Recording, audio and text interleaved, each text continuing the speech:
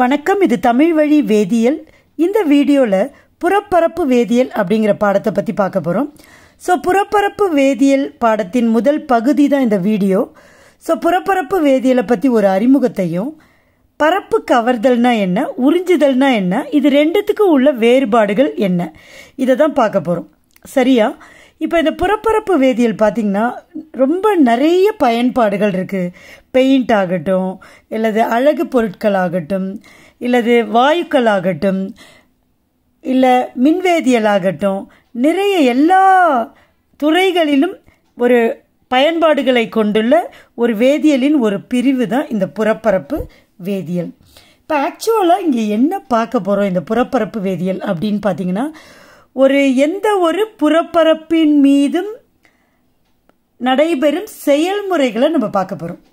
அப்போ எந்த ஒரு புறப்பரப்புன்னு சொல்கிறப்ப யாருடைய புறப்பரப்பு அப்படின்ற ஒரு இது வரும்.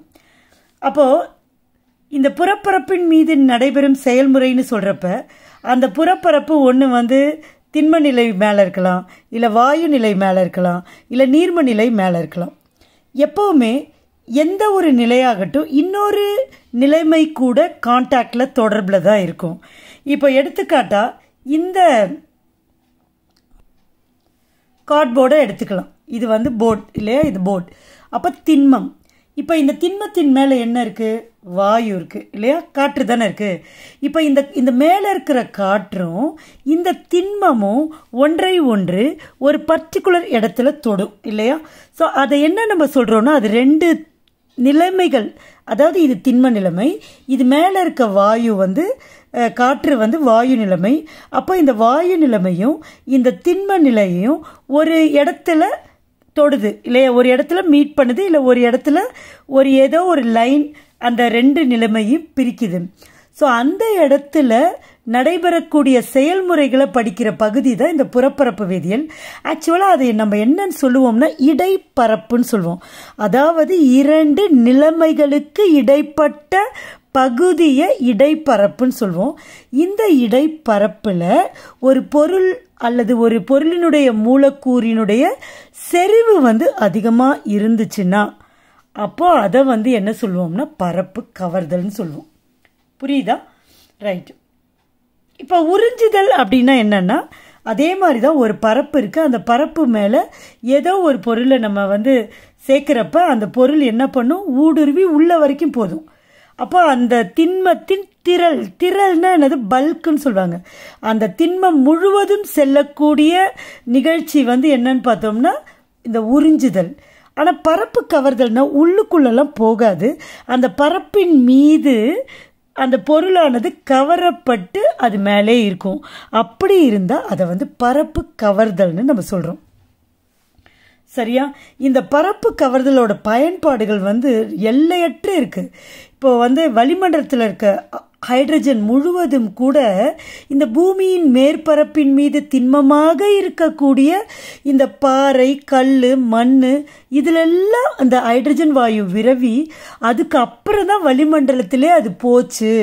வளிமண்டலத்தில் இருக்கக்கூடிய ஹைட்ரஜன் உருவான விதம் இந்த மாதிரி தான். அதே மாதிரி இப்போது ஒரு உலோகம் அரிமானம் அடையுதுன்னு வச்சுப்போம். இப்போ ஃபார் எக்ஸாம்பிள் இப்போ இரும்பு அரிமானம் அடையுது. அப்போ இரும்பு அரிமானம் அடைகிறப்ப இரும்பின் மேற்பரப்பின் மீது தான் அந்த அரிமானம் நிகழுது இல்லையா. அந்த இரும்பினுடைய பரப்பின் மீது என்ன இருக்குது? ஈரமான காற்று இருக்குது. அப்போ வாயு நிலைமை, இரும்பு திண்ம நிலைமை, அது ரெண்டுத்தையும் மீட் பண்ணுற இடம் இடைப்பரப்பு. இந்த இடைப்பரப்பில் என்ன உருவாகுது? துரு உருவாகுது. அந்த துருன்றது அப்படியே விரவி கிடக்குது. அப்படின்றதுனால அது மேற்பரப்பில் நடக்கிற வினை அப்படின்னு சொல்கிறோம். அதே மாதிரி இப்போது மின்னார் பகுத்தலில் பார்த்திங்கன்னா ஒரு உலோகம் இருக்குது. அப்போ அந்த கரைசல் இருக்கக்கூடிய உலோகமானது அந்த மின்வாயின் மீது மின்வினையின் மீது படியுது. அப்போ பரப்பின் மீது படியுது. அப்போ அது பரப்பின் மீது முக்கியமாக ஒரு திண்ம பரப்பின் மீது நடைபெறக்கூடிய செயல்முறை. இது மாதிரி எவ்வளோ விஷயங்கள் நம்மளுடைய தினசரி வாழ்க்கையில் நடக்கக்கூடிய அத்துணை நிகழ்வுகளையும் நம்ம ஆராய்ந்து படிக்கக்கூடிய ஒரு வேதியியலின் ஒரு பிரிவு தான் புறப்பரப்பு வேதியியல். இப்போ முக்கியமாக இந்த பரப்பு கவர்தலுக்கும் உறிஞ்சுதலுக்கும் ஒரு வேறுபாடை நான் எப்படி சொல்லுவேன்னா, இப்போ சிலிக்கா ஜெல்லுன்னு ஒரு ஜெல் இருக்குது. இந்த ஜெல்லை நம்ம இந்த மாதிரி ஒரு கலனில் வச்சிடறோம்னு வச்சுப்போம், சிலிக்கா ஜெல். இப்போ இந்த சிலிக்கா ஜெல் வந்து என்ன பண்ணும், இது மேலே வந்து நீர் வந்து படியும். இந்த நீர் எங்கேருந்து வரும்னா அட்மாஸ்பியரில், வளிமண்டலத்தில் இருக்க நீர் வந்து இது மேலே படியும். இது வந்து சிலிக்கா ஜெல். இதே இன்னொரு இது மாதிரி ஒரு கலனில் நம்ம கால்சியம் குளோரைடு உப்பை வைக்கிறோம், கால்சியம் குளோரைடு. இப்போ இது மேலேயும் இந்த வளிமண்டலத்தில் இருக்கக்கூடிய நீரை வந்து உறிஞ்சக்கூடிய தன்மை இந்த கால்சியம் குளோரைடுக்கும் உண்டு. என்னாகும், இது உள்ளே போவாது, மேலே இந்த நீர் வந்து படிஞ்சிரும், பரவிடும். அது பரப்பு கவர்தல். ஆனால் இங்கே பார்த்தீங்கன்னா இந்த வளிமண்டலத்தில் இருக்கக்கூடிய சுற்றுச்சூழலில் இருக்கிற நீரை இந்த கால்சியம் குளோரைடு உறிஞ்சும். அந்த கால்சியம் குளோரைடில் இது வந்து என்னாகும், கரைஞ்சிரும். அப்போ இந்த திரள்னா மொத்த திண்மமும் அந்த திரளுக்குள்ளே போகக்கூடிய அந்த திறன் வந்து இந்த நீருக்கு வளிமண்டலத்தில் இருக்கக்கூடிய நீருக்கு உண்டு. இது வந்து என்னது, உறிஞ்சுதல். இது வந்து உறிஞ்சுதல். இது வந்து பரப்பு கவர்தல். ஸோ இதுதான் ஒரு முக்கியமான வேறுபாடு. உங்களுக்கு புரியும் நினைக்கிறேன். பரப்பின் மீதே விரவி கிடந்தால் அது வந்து என்னது, பரப்பு கவர்தல். அது இல்லாமல் அந்த திரளுக்குள், அந்த திண்மத்தின் திரளுக்குள் செல்லக்கூடிய தன்மை பெற்றிருந்தால் அது வந்து உறிஞ்சுதல். பரப்பு கவர்தல் என்பது ஒரு பரப்பின் மீது நடைபெறக்கூடிய நிகழ்ச்சி. சரியா, ரைட். இப்போ நம்ம என்ன பண்ணுறோம்னா, இந்த பரப்பு கவர்தலில் நம்ம பயன்படுத்தக்கூடிய அடிப்படை சொற்களை பற்றி நம்ம என்னன்னு தெரிஞ்சுக்க போதும். சரியா, முதல்ல வந்து இப்போ எந்த பொருளின் மீது பரப்பு கவர்தல் நிகழ்கிறதோ, நடக்குதோ, அது அந்த பொருளுக்கு பரப்பு பொருள்னு பேர். சரியா, இப்போ கறி இருக்கு, கறி. சரியா, கறியில் வந்து அமோனியா வாயு வந்து பரப்பு கவரப்படுது அப்படின்னு வச்சுப்போம். ஒரு எடுத்துக்காட்டுக்கு நான் சொல்கிறேன். இந்த கறி தான் பரப்பு பொருள். சரியா, இப்போ யார் வந்து இது மேலே கவரப்படுறா, அமோனியா இல்லையா, அந்த பொருளுக்கு பரப்பு கவர் பொருள்னு பேர். பரப்பு கவர் பொருள்னு பேர். அதுக்கு அப்போ இந்த எடுத்துக்காட்டில் இப்போ பரப்பு கவர் பொருள் யார், அமோனியா வாயு. சரியா, இப்போ வந்து இன்னொன்று என்னென்னா, 2 நிலைமைகள் இருக்குது. இப்போ கறி இருக்குது, இந்த கறிக்கு மேலே அமோனியா வந்து விரவுது. அப்போ இது வந்து வாயு நிலைமை, இது வந்து திண்ம நிலைமை. இந்த 2 நிலைமைகளுக்கு இடைப்பட்ட அந்த இடைப்பரப்புக்கு என்ன பேருனா இடைமுகப்புன்னு பேர். இப்போ இந்த இடைமுகப்புல செறிவு, அதாவது எந்த பொருள் பரப்பு கவரப்படுதோ, ஏதோ ஒரு பொருள் பரப்பு கவரப்படும் இல்லையா, அந்த பொருளோட செறிவு அதிகமாக இருந்தால் அது நேர்மறை பரப்பு அப்படின்னு பேர். நேர்மறை பரப்பு கவர்தல்.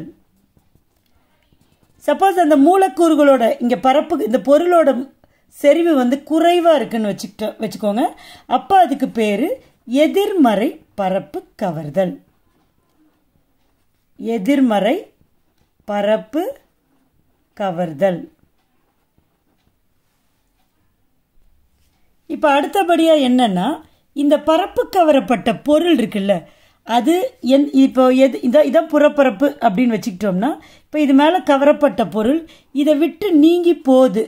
அப்போ அந்த நீக்கம், அந்த செயல்முறை இருக்குல்ல, அந்த செயல்முறைக்கு பரப்பு நீக்கம்னு பேர். சரியா, இப்போ இந்த பரப்பு கவர் பொருளுக்கு, பரப்பு பொருளுக்கு நம்ம எதெல்லாம் எடுத்துக்காட்டா சொல்லலாம்னா, சிலிக்கா ஜெல்லு, சரியா, நிக்கல், காப்பர், பிளாட்டினம், இந்த மாதிரி உலோகங்களை வந்து நம்ம சொல்லலாம். சரியா, அல்லது வந்து கரி, இதெல்லாம் பரப்பு பொருள். பரப்பு கவர் பொருள்னா அந்த பரப்பின் மீது கவரப்படக்கூடிய பொருள்களுக்கு தான் பரப்பு கவர் பொருள். அதாவது என்ன சொல்லலாம்னா, சோடியம் குளோரைடு இல்லைன்னா வந்துட்டு helium, neon, oxygen, nitrogen, carbon di oxide, sulphur di oxide, hydrochloric அமிலம். ஸோ இது மாதிரி வந்து பொருட்களை வந்து நம்ம பரப்பு கவர் பொருள் இதெல்லாம் போய் கவரக்கூடிய தன்மை உடையது. ஸோ இதுதான் வந்துட்டு இந்த பரப்பு கவர்தலுடைய மிக மிக முக்கியமான அடிப்படை விஷயங்கள். சரியா, அடிப்படை கருத்துக்கள். ரைட், இப்போ பரப்பு கவர்தலின் சிறப்பியல்புகள் பார்க்க போகிறோம். பரப்பு கவர்தலின்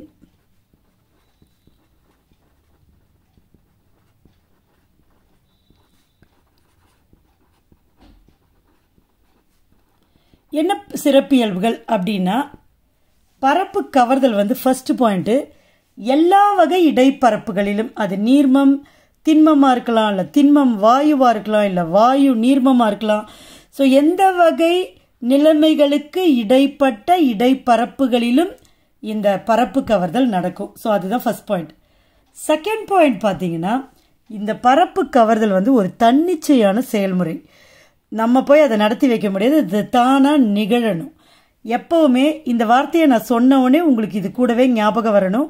ஒரு தன்னிச்சையான செயல்முறைனா அங்கே டெல்டா ஜியோட மதிப்பு எப்போவுமே நெகட்டிவாக தான் இருக்கும், எதிர்மறையாக இருக்கும். அப்போ என்ன அர்த்தம்? அந்த செயல்முறையில் கட்டிலா ஆற்றல் குறையும். அப்போ தான் டெல்டா ஜி என்னவா இருக்க முடியும்? மைனஸாக இருக்க முடியும் இல்லையா? ஜின்றது என்னது? கட்டிலா ஆற்றல். டெல்டான்னு வரப்ப கட்டிலா ஆற்றல் மாற்றம். இது வந்து நம்ம வந்து வெப்ப இயக்கவியலில் படிச்சிருப்போம், அப்புறம் வந்து மின்வேதியியலில் படிச்சிருப்போம். எல்லா இடத்துலையுமே அது எந்த விதமான செயல்முறையாக இருந்தாலும் சரி, ஒரு செயல்முறை தன்னிச்சையாக நடக்குதுன்னா அந்த செயல்முறையின் கட்டிலா ஆற்றல் வந்து மாற்றம் வந்து என்னவா இருக்கணும்? மைனஸாக தான் இருக்கணும். சரியா? ஆனால் இந்த டெல்டா ஜி வந்து பூஜ்ஜியம் ஆகிறதுக்கு வாய்ப்பு இருக்குது. அப்போ எப்போ பூஜ்ஜியம் ஆகுதோ அப்போ அங்கே சமநிலை வருதுன்னு அர்த்தம். சரியா? இப்போ நமக்கு இப்படி ஒரு சமன்பாடு தெரியும். Delta G is equal to delta H minus D delta S. இப்போ இங்கே டெல்டா ஹெச் என்னது? ஹெச் என்பது என்தால்பி. அப்போ இது என்தால்பி மாற்றம், இது என்தால்பி மாற்றம். டெல்டானா மாற்றம், அந்த முக்கோணம் இருக்குல்ல அதை டெல்டான்னு சொல்லுவோம், டெல்டா மாற்றம். இந்த எஸ்ன்னு என்னது? என்ட்ரோபி. அப்போ டெல்டா எஸ் என்பது என்ட்ரோபி மாற்றம். சரி, என்ட்ரோபின்னா என்னது? என்ட்ரோபின்னா ஒழுங்கற்ற தன்மை. சரியா? அப்போ இப்போ பாருங்க, ஒரு பரப்பின் மீது பரப்பு கவர்தல் நடக்குது. அப்போனா என்ன அர்த்தம்? ஏதோ ஒரு பொருள் அந்த பரப்பு மேலே போயிட்டு படியுது. சரியா? பரப்பு கவரப்படுது. அப்போ வந்து இந்த என்ட்ரோபி என்ன ஆகும்னு நினைக்கிறீங்க? குறையணும் இல்லையா? ஏன்? அந்த மேலே இருக்க பொருள் கொஞ்சம் கொஞ்சமாக போய் பரப்பு கவர்தல் நிகழ நிகழ இந்த பொருளானது அந்த திண்ம பரப்பின் மீது அல்லது அந்த பொருளின் பரப்பின் மீது அப்படியே படியுது. படிய படிய என்ன ஆகும்? ஒழுங்கற்ற தன்மை தானே வரும். கனாபினான்னு இருந்த அது மேலே இருந்த வினை பொருளானது அந்த பரப்பின் மீது போய் படியுது. படியிறப்ப படிஞ்ச உடனே அது வந்து அந்த அந்த பரப்பு பொருள் மேலே போய் படிஞ்சதுனால அங்கே வந்து அந்த ஒழுங்கற்ற தன்மை குறையும். அப்போ எப்பவுமே பரப்பு கவர்தல் நிகழ நிகழ டெல்டா எஸ் மதிப்பு குறையும். சரியா? அப்போ டெல்டா எஸ் மதிப்பு எப்பவுமே ஜீரோவை விட கம்மியாக தான் இருக்கும். ஜீரோவை விட கம்மியாக இருந்தால் டெல்டா எஸ் வந்து மைனஸ். சரியா? அப்போ டி டெல்டா எஸ்ஸும் என்னவா இருக்கும்? மைனஸாக தான் இருக்கும். ஆனால் பட் ஈக்குவேஷனில் delta H minus D delta எஸ்ன்னு இருக்குது. Delta G is equal to, அப்போ ஏற்கனவே இங்கே ஒரு மைனஸ் இருக்குது, இப்போ டெல்டா எஸ்னால வந்த மைனஸ் இது. அப்போ என்ன ஆகும்? இந்த delta H plus D delta எஸ்ன்னு ஆகிடும். Delta G is equal to, அப்போ இதுவும் ப்ளஸ் இதுவும் ப்ளஸ்ஸு. அப்போ ப்ளஸ் ஆச்சுன்னா இது தன்னிச்சையாக நடக்காது. ஆனால் பரப்பு கவர்தல் எப்போவுமே எப்படி தான் நடக்கணும்? தன்னிச்சையாக தான் நடக்கணும். அப்போ டெல்டா ஜி மதிப்பு எப்படி வரணும்? நெகட்டிவாக தான் இருக்கணும். ஸோ இது வந்து பரப்பு கவர்தல் நிகழ்ந்தால் கண்டிப்பாக அங்கே என்ட்ரோபி குறையும். அப்போ அது மைனஸாக தான் இருக்கும். அப்போ மைனஸ் இன்ட்டு மைனஸ் ப்ளஸ்ஸாக தான் இருக்கும். ஸோ இந்த டெல்டா ஹெச் ஆனது என்னவா இருக்கும்? நெகட்டிவாக இருக்கும். அப்போ டெல்டா ஹெச் என்பது என்னது? அந்த பரப்பு கவர்தலோட வெப்பம். பரப்பு கவர்தல் வெப்பம் தான் டெல்டா ஹெச். அது எப்பவுமே அந்த என்தால்பி மாற்றம் அது எப்பவுமே நெகட்டிவாக தான் இருக்கணும்.